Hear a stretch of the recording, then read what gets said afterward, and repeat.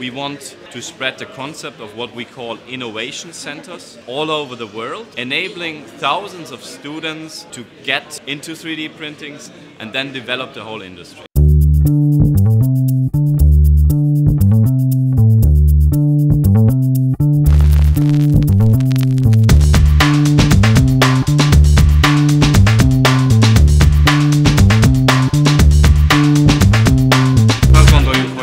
Magyarország nem maradhat le, magyar vállalkozások nem maradhatnak le, hálózatosodniuk kell, tudást, információt kell cserélniük, nemzetközi piacra kell menniük, erről szól ez esemény.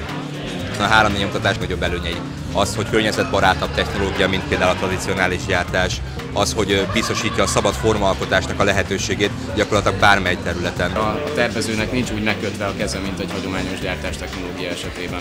Ilyen formát nem lehetne kifaragni belülről sehogyan, viszont egy 3D nyomtató rétegről rétegre gyönyörűen fel tudja építeni. The price isn't that high for construction technology, so I think that in a couple of years we're going to be there to sell 3D printed houses. So this is a very cool moment. Tools that are evolving with the users.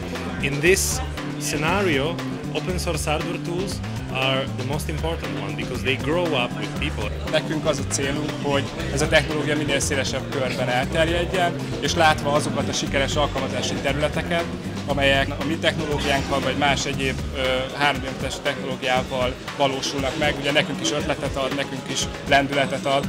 Mi közel szeretnénk vinni ezt a technológiát az emberekhez, illetve azoknak a ma már affinis felhasználóknak minél nagyobb számban szeretnénk ezeket a megfizethető áru és már nagyon-nagyon sokat tudó eszközöket eladni. A fiatalokkal nagyon jó együtt dolgozni, hihetetlen kreatívak, rengeteg jó ötletük van, és szerintem egy idő után minden ember kötelessége, hogy nem csak a napi munkájával foglalkozik, hanem valami mással, valami olyan társadalmi hasznossággal, amit nem lehet konkrétan pénzben megfizetni.